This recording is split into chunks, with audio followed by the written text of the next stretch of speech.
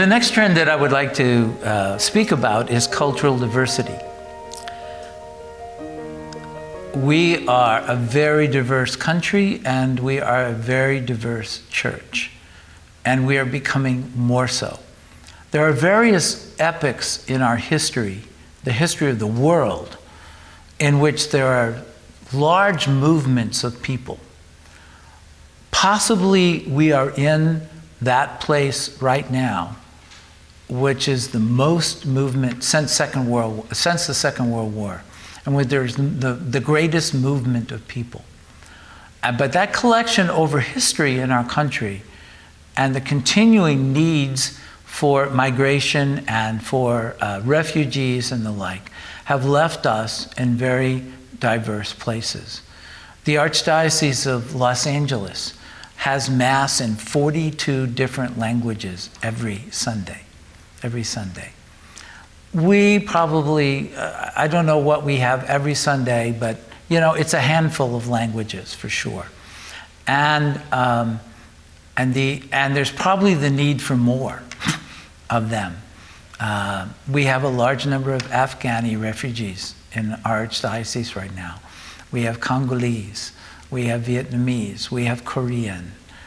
Yesterday we were with the priests, the new pastors, and we have a new pastor for the Korean community who actually comes from Korea, who is lent to us every year by a bishop in Korea, and the struggle. So every one of these groups, including we who are born here, have to figure out how to adapt and how to pay attention to include and to welcome others into our midst. It is a great gift and a great challenge all at the same time. You cannot say it's only a gift or it's only a challenge. It is both of those things together. And we have to use the energy of the gift to be able to deal with the challenges that are necessary. It's a beautiful dance that we're doing to be able to appreciate. And this both appreciation and accepting the gifts and the challenges of cultural diversity in our Archdiocese is not new. I mean, I have been around for 58 years, starting in the seminary, and there have been conversations about it the entire time that I've been here.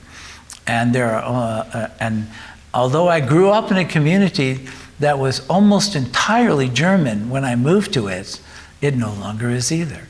So, I mean, there are no places that are exclusively one group anymore. And therefore, we all have to open our minds and our hearts to that which unites us, to calls us to this partnership, to calls us to recognize we're on the journey together, and that's our baptism. We have to find out the dignity of seeing each other as brothers and sisters in Christ. And so we have to learn to appreciate, respect, and learn to work in a multicultural church throughout the world. It is what the word Catholic means. It is universal. It is universal. Every time I travel to Europe, I am embarrassed that I don't know the number of languages that everybody else around me knows. I'm adequate in English and Spanish, but when I go there, I've got a good friend over there. He knows 6 or 7 languages. Our own Father Krikor, who is our judicial vicar and tribunal judge, I think he knows 7 languages. It's something like that. It's a beautiful thing to be able to see that.